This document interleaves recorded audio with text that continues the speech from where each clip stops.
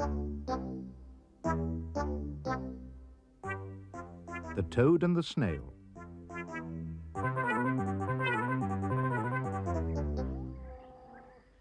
I really am most awfully fond of playing in the lily pond. I take off shoes and socks and coat and paddle with my little boat. Now, yesterday, quite suddenly, a giant toad came up to me. This toad was easily as big as any fair-sized fattish pig. He smiled and said, "How do you do? Hello, good morning, how are you?" His face somehow reminded me of Mummy's sister Emily. The toad said, "Don't you think I'm fine? Admire these lovely legs of mine, and I am sure you've never seen a toad so gloriously green." I said, "So far as I can see, you look just like Aunt Emily." He said, "I bet Aunt Emily can't jump one half as high as me. Hop on my back, young friend," he cried. "I'll take you for a marvellous ride." As I got on, I thought, oh, blimey, oh, dearie me, how wet and slimy. "Sit further back," he said. "That's right. I'm going to jump, so hold on tight." He jumped. Oh, how he jumped. By gum, I thought my final hour had come. My wretched eardrums popped and fizzed. My eyeballs watered. Up we whizzed. I clung on tight. I shouted, "How much further are we going now?" Toad said, his face all wreathed in smiles, "With every jump, it's 50 miles. Quite literally, we jumped all over from Scotland to the cliffs of Dover. Above the cliffs, we stopped for tea, and Toad said, gazing at the sea, "What do you say we take a chance and jump from England into France?" I said, "Oh dear, do you think we ought to? I'd hate to finish in the water."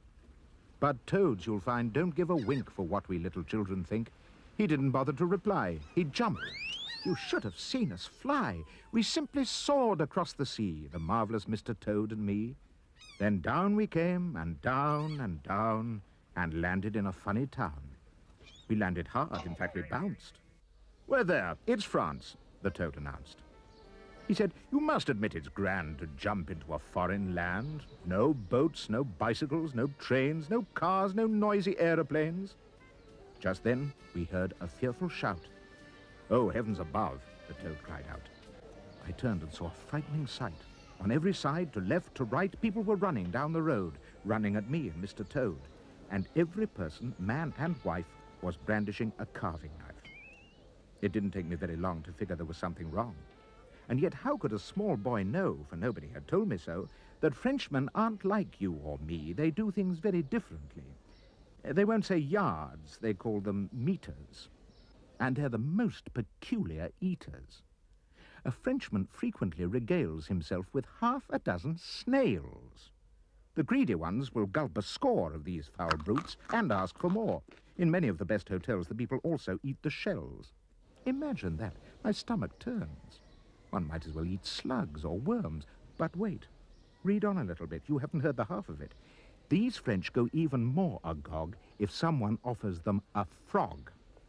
You'd better fetch a basin quick in case you're going to be sick. The bits of frog they like to eat are thighs and calves and toes and feet. The French will gobble loads and loads of legs they chop off frogs and toads. They think it's absolutely ripping to guzzle frogs' legs fried in dripping. That's why the whole town and their wives were rushing us with carving knives. They screamed in French, "Well, I'll be blowed. What legs there are upon that toad. Chop them, skin them, cook them, fry them. All of us are going to try them." "Toad," I cried, "I'm not a funk, but ought we not to do a bunk? These rascals haven't come to greet you.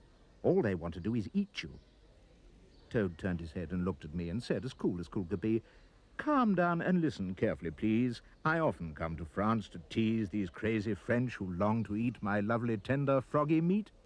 I am a magic toad," he cried, "and I don't ever have to hide. Stay where you are, don't move," he said, and pressed a button on his head. At once there came a blinding flash, and then the most almighty crash, and sparks were bursting all around, and smoke was rising from the ground. When all the smoke had cleared away, the Frenchmen with their knives cried, "Hey, where is the toad? Where has he gone?" You see, I now was sitting on a wonderfully enormous snail. His shell was smooth and brown and pale, and I was so high off the ground that I could see for miles around.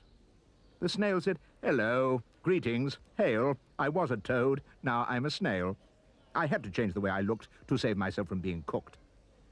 "Oh, Snail," I said, "I'm not so sure. I think they're starting up once more. The French were shouting, "What a snail! Oh, what a monster! What a whale! He makes the toad look teachy small. There's lovely snail meat for us all. We'll bake the creature in his shell and ring aloud the dinner bell. Get garlic, parsley, butter, spices. We'll cut him into 50 slices. Come sharpen up your carving knives. This is the banquet of our lives." I murmured through my quivering lips, "Oh, Snail, I think we've had our chips." The Snail replied, "I disagree. These greedy French, they'll not eat me." But on they came. They screamed, "Yahoo! Surround the brute and run him through!" Good gracious, I could almost feel the pointed blades, the shining steel. But Snail was cool as cool could be.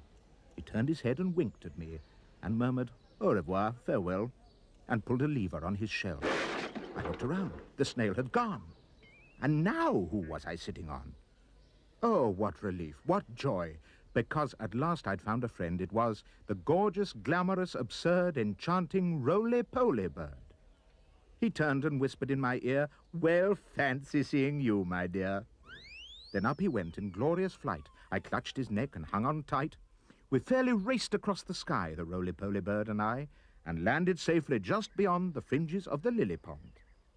When I got home, I never told a solitary single soul what I had done or where I'd been or any of the things I'd seen. I did not even say I rode upon a giant jumping toad, because if I had, I knew that they would not believe me anyway. But you and I know well it's true.